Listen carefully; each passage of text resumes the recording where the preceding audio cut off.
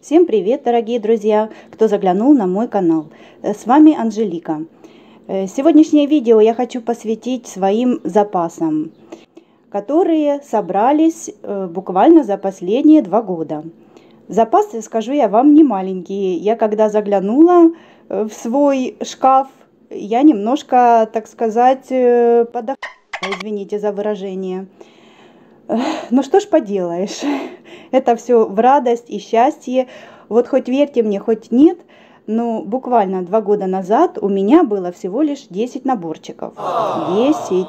Я вот как сейчас помню, я доставала, считала, любовалась, перебирала и думала: боже, сколько у меня так много наборов собралось. А потом, когда я для себя открыла YouTube, и под влиянием Ютуба я бы забрала бы все. Ну, это что-то невероятное. Естественно, появились хочушки, такие, которые, ну, просто хочу, не могу. И вот за эти 2 года накопилось у меня прилично. Ну, не буду долго рассказывать, я вам лучше это все покажу. Свои запасы я поделю на 3 части. Так как в одно видео это будет очень много по времени. В первой части у меня будут мои фавориты, оригинальные наборы. Мои самые-самые это Lucas, Dimensions. И покажу вам те наборы, которых у меня там по 1, по 2 штучки из разных производителей. Во второй части хочу вам показать овен, чудесную иглу, риолис. И третья часть у меня будет только китайские наборы, которые я обожаю, и у меня они практически составляют половину моих запасов. Итак, начнем. Начнем мы с Лукаса. Девочки, сегодня будет шелеста очень-очень много. Вот мой первый набор. Просто великолепие. Пионы. Сейчас время такое, когда начнут цвести пионы, эти чудесные цветы. Вот такой вот наборчик. Здесь Аида 18-го каунта. 58 цветов, прошу прощения. 58 цветов. Вот такая вот красота. И что я вижу? Здесь у нас одни крестики. Одни крестики, товарищи, я сейчас только увидела, что здесь нет ничего лишнего, полная зашивка и только одни крестики. Размер готовой работы 41 на 38 сантиметров. Просто классный набор.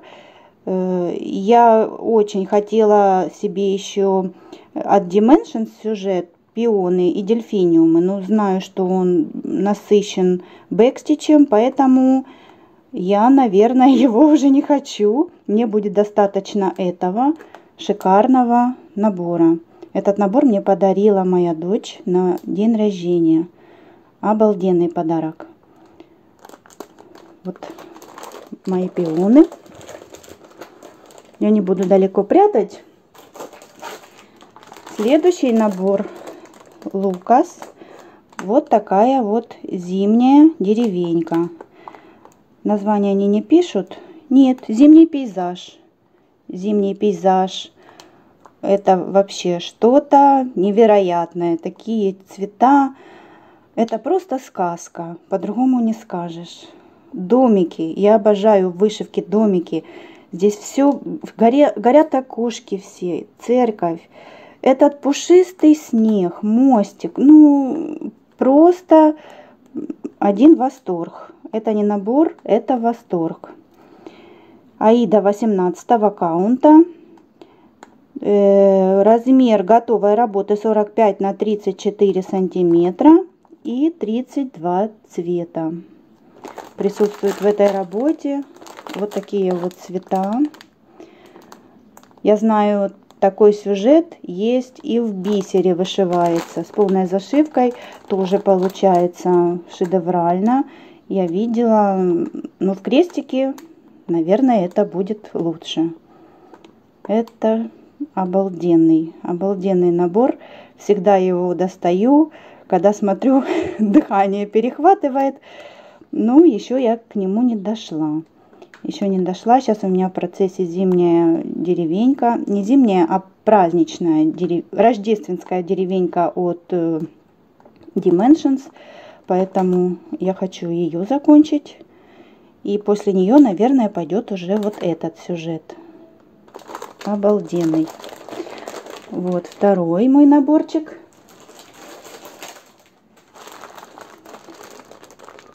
Вот следующий. Лукас. Дубовая роща от Пашишкину. Этот вообще набор. У меня каждый набор восторг. Но эту картину я видела в отшиве. Я видела ее отшитую. И это что-то невероятное. Все эти тени, солнце. Ну, кажется, ты находишься прямо там. И это настолько красивая работа, настолько, ну я вам не могу передать. Это на выставке, когда я была, у нас в Харькове проходила выставка, и там было много отшитых работ от Лукас. Ну, это, ну я не знаю даже, как подобрать даже слова, чтобы выразить, насколько это все красиво. Просто полная зашивка крестиком и передать всю эту красоту, это невероятно. Размер готовой работы 71 на 45 сантиметра. Аида 18 каунта. И ткань Свайгард. И все это дело разлиновано. Этот наборчик состоит из двух частей. Ниточки, вот такие вот ниточки. Цветов здесь немного, 34 цвета, но пейзаж, не в сказке сказать, не пером описать. Очень красивый. Так. И, собственно говоря, последний мой наборчик от Lika S — это вот эти вот весенние цветы, которые я показывала буквально в прошлом видео, в последних своих покупках. Это тоже очень классный, бомбезный сюжет. Аида 18 каунта, 45 цветов. Размер готовой работы будет 15. Ой, не то говорю, простите меня. 39 на 25 сантиметров. Вот такие вот цветы весенние. Эти вазоны. И я даже не знаю, что больше меня привлекло. То ли сами вазоны, то ли эти цветочки. Но в целом композиция получилась праздник. Праздник цвета, красоты. Ну, действительно, сюжет поразительный, поразительный. Вот мой Лукас, 4 наборчика. Есть, конечно, еще хочушки у меня. Ну, куда же без них, все время мало. Но я считаю, конечно, хотя бы один взять и вышить. Я их сейчас только собираю, но Лукас еще не пробовала ни один. Вот, 4, ну, бомбезных, феерических сюжета. Лукас я убираю. И пойдем мы дальше смотреть Dimensions. Dimensions, покажу вам сразу маленький такой наборчик. Он у меня сверху лежит. Размер его 17,7 сантиметров на 12,7. Вот такой вот малютка. Это взять, поиграться, насладиться и получить море удовольствия.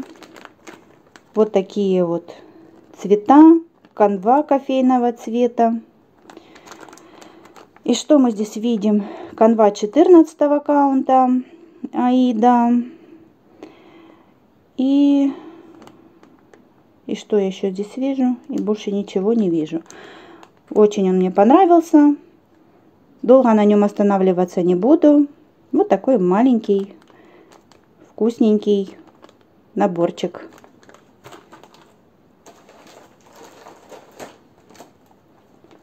Gold Collection. Rocky Point.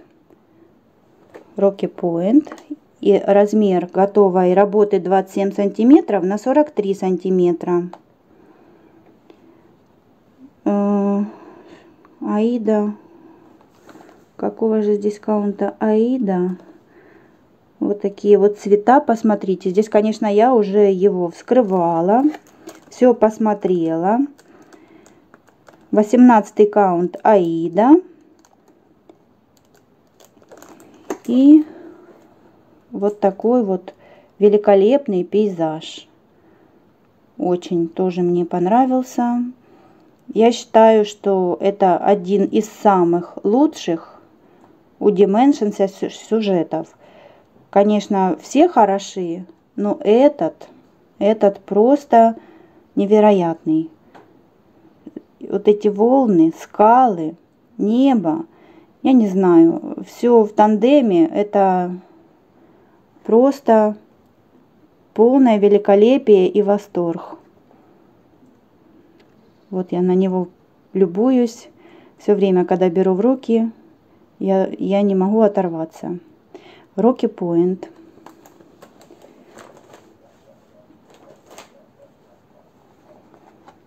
Следующий это восточное великолепие. Этот сюжет тоже не нуждается в комментариях. По-моему, это что-то шедевральное. Его размер 30 сантиметров на 36.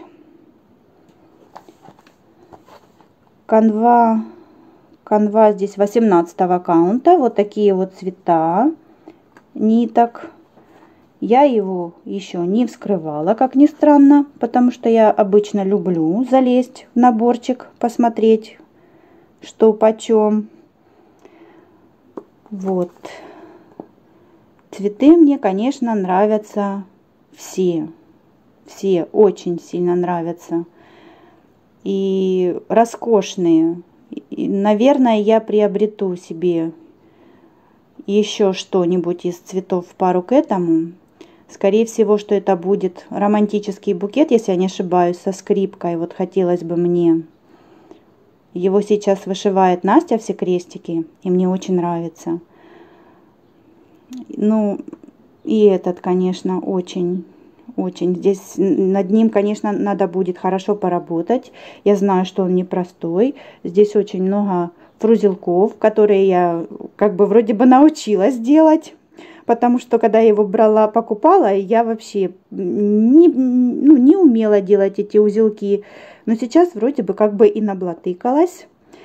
Ну и Xstitch, куда же без него.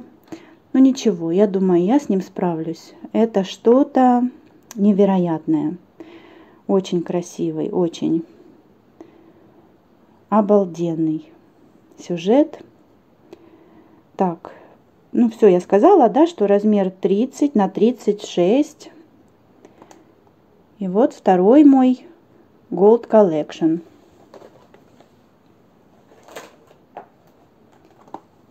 И вот третий наборчик, который я приобрела, это бабочки. И размер готовой работы будет 25 на 40 сантиметров. Аида 14 каунта. Вот такие вот классные, красивые, яркие ниточки. Этот наборчик я тоже не вскрывала. Эти все наборы я покупала все вместе у нас в Чарівній миті. Они сделали скидку 30%. И это как-то вот, я не знаю, по-моему, первый раз, когда они сделали такую скидку. Ну, я как оглашенная, конечно, сразу же брала, как говорится, побольше. Насколько, ну, в целях, конечно, разумного, можно было еще побольше взять. Ну, сколько смогла, столько и взяла. Хотя сейчас уже на протяжении того времени, когда у нас вот локдауны, карантины, у них эта скидка есть, тоже 30%, и по сей день. Но цены, я вам скажу, поменялись. и поменялись так значительно. Вот даже у меня тут ценник. Это была цена стопроцентная. Я брала дешевле на 30% от этой цены. Ну, в целом, конечно, достались они мне, вот сейчас я понимаю, по нормальной цене. Эти наборы повезло. Сейчас, конечно, я бы уже сразу 3, 4, 5 не купила бы, естественно. Вот такая вот красота. Эти бабочки лесные тоже очень-очень мне нравятся. И тоже я считаю, что это самый классный сюжет. Это 3-й голд. Вот, по голдам у меня только 3 штуки. Теперь обычная серия. Этот наборчик я тоже купила вместе с теми 3. Извините, что здесь висит цена. Ну, я его не отдирала, как есть, так и есть. Ведьмин домик 20,3 сантиметра на 40,1 сантиметр. Это размер готовой продукции, прошу прощения, готовой работы. Вот такой вот классный домик. Домики я люблю, поэтому мимо этого домика я пройти тоже не смогла. Шикарный, обалденный сюжет. Вот такие вот ниточки. Этот набор я тоже не вскрывала. И канва, где же здесь написано 18-го каунта канва. Ну, все вы знаете этот сюжетец. Замечательный ведьмин домик. Он неповторим. Надо вышивать. Ничего, когда-нибудь к нему доберусь. Не все сразу. Но то, что у меня это есть, у меня душенька спокойно. Это оно у меня уже есть. Пускай лежит и кушать не просит. Вот такая вот колибри. Ее размер 35 на 30 сантиметров. И я переворачиваю, что я вижу. Когда я покупала этот набор, я понятия не имела, что здесь нанесенные будут крестики. И вышивать это надо будет все по равномерке. Я не знала об этом. Ну, ничего, меня это не пугает абсолютно. Даже, я скажу, и больше нравится. Хотя, я знаю, Маринка Прук вышивает. Ну, она что-то ругается, потому что здесь не видно эти крестики. Она говорит, очень плохо ей видно.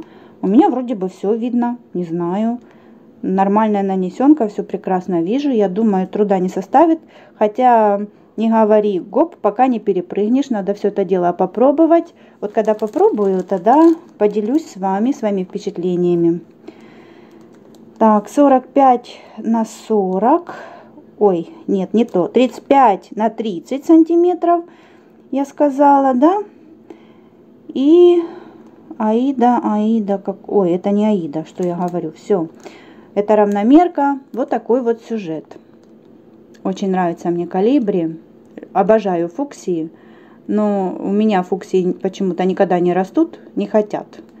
Все цветы растут, а фуксии капризные. Ну, я попробовала завести, но она у меня что-то долго не продержалась, поэтому я уже не рискую. Я не люблю, когда цветы страдают, болеют. И вот такая вот колибри, класс. Очень мне нравится, очень. И немножко я жалею, почему я не купила, еще был сюжет колибри с орхидеями. В пару к этому было бы классно. Ну ладно, пока, может быть, он еще появится. Ну, а если не появится, ничего. Вот такая вот. И деревенский канал. Очень тоже обалденный сюжет. Очень-очень мне нравится. Готовая работа будет 33 сантиметра на 25,4 сантиметра. 14 каунт Аида. Вот такие вот ниточки.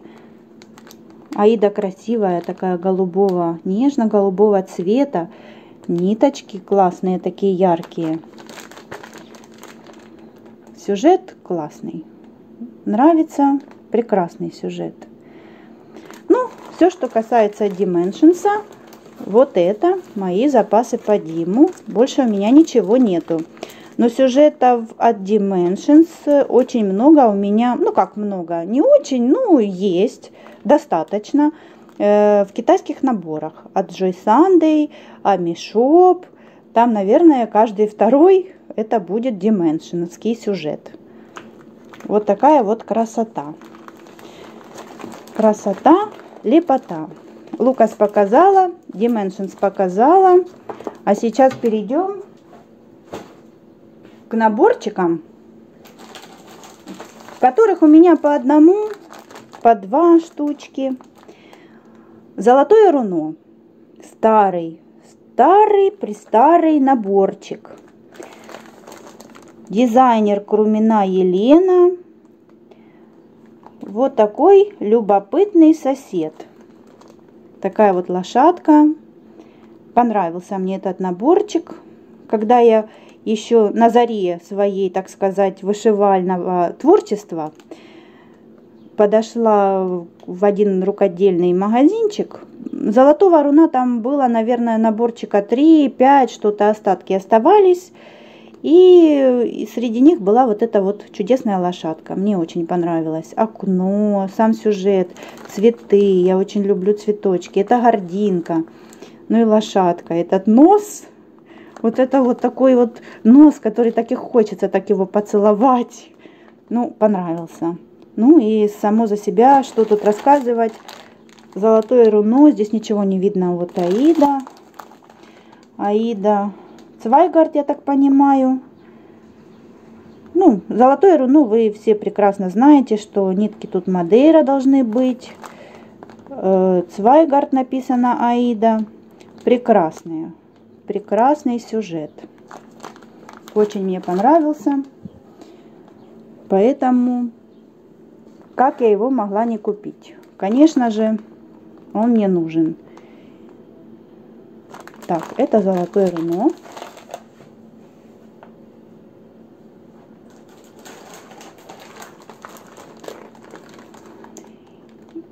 И следующий вот такой лавандовый прованс. Лавандовый прованс — это фирма Аланта. И что касается этого сюжета, этого набора, здесь используется Аида 16, 42 цвета. И размер готовой работы 39,9 на 30,8 сантиметров. Тоже шикарный, обалденный сюжет. Сюжет великолепный. Лаванда. Очень красивый сюжет. Ниточки могу вам показать, потому что наборчик скрытый. Вот на палеточках вот такие вот ниточки. Этот сюжет понравился очень моей подружке. И я с ней поделилась. Она сделала копию, купила ниточки. И что вы думаете, она его вышила, а я нет. А я еще нет. Еще ничего не вышила. Наборчик вскрыла. И так он у меня и лежит. Дожидается. Но вышивать его буду, конечно, обязательно. Очень нравится мне. Вот такой вот лавандовый прованс. Фирма Аланта.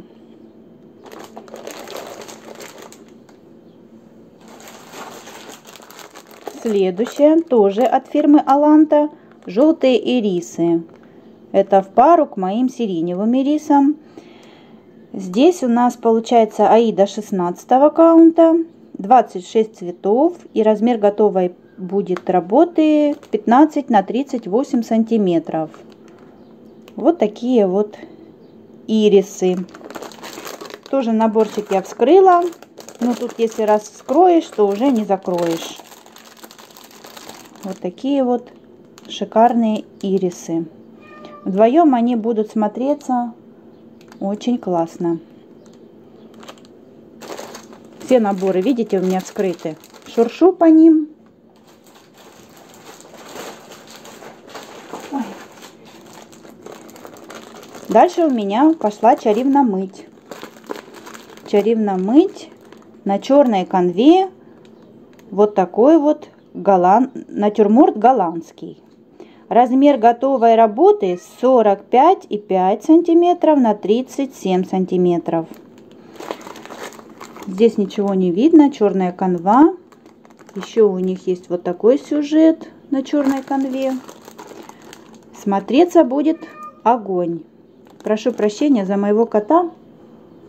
Вот надо в этот момент, конечно, голос свой подать. Молчал. Все здесь горит. На черной канве получаются великолепные отшивы. Все очень мне нравится. Но, наверное, меня останавливает все-таки черная канва, потому что этот набор у меня лежит уже лет 10. Достану его, посмотрю, поверчу, загляну и назад положу.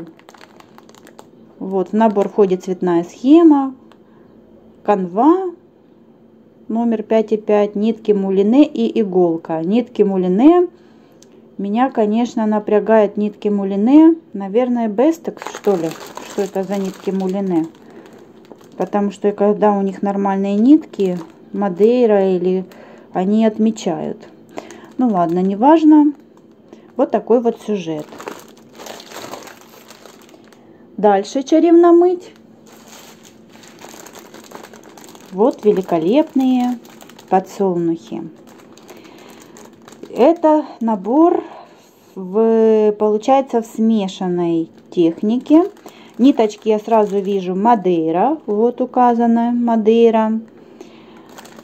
И размер готовой работы будет 40 на 40 сантиметров. 40 на 40. И вот такой фейерверк по цветам. Бисер. Нитки. Огонь. Это вообще обалденный. Обалденный будет сюжет. Великолепный будет отшив. Я видела его в Инстаграме в прошлом году.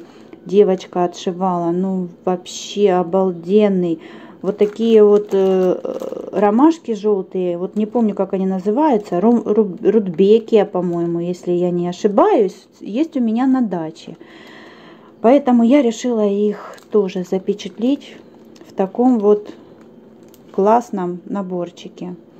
Я думаю, вышивать его будет очень интересно, с бисером, с Xstitch, ну, по полной программе.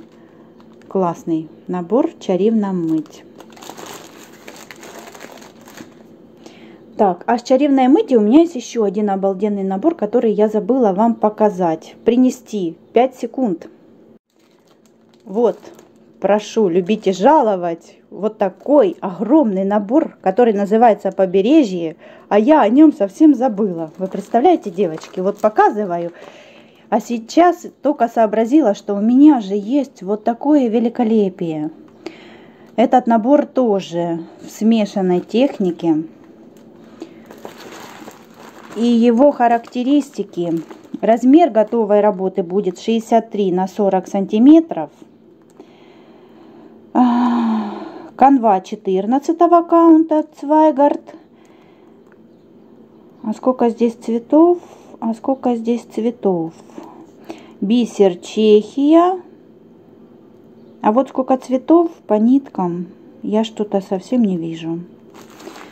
Ну ладно. Вот смотрите.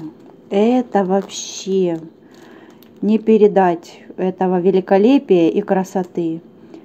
Такая картина висит отшитая в магазине «Чарівна мить». Ну, это восторг. Это просто восторг. Этот бисер придает объем. Все цветы вышиты бисером. Ну, огонь. Просто огонь. На заднем плане горы. Вообще сюжет великолепный. Вот такой, конечно, сюжет начну вышивать. И буду его вышивать, естественно, не один год. И чтобы все мои мечты сбывались. Как говорит Сусанна. Ну, а мечты вы понимаете, о чем? О чем мечты? В этом сюжете все заложено. Класс. Вот такая у меня красота и прелесть. Так, вот здесь я его положу. Есть у меня еще Абрис Арт. Тоже наборчик вскрыт. Все наборы вскрыты. Везде я заглянула, а закрываться они уже назад не хотят. Это реплика. Реплика фирмы Анкор, если я не ошибаюсь. Размер готовой работы будет 18,8 на 12,9 сантиметров. И 30 цветов будет в этом сюжете.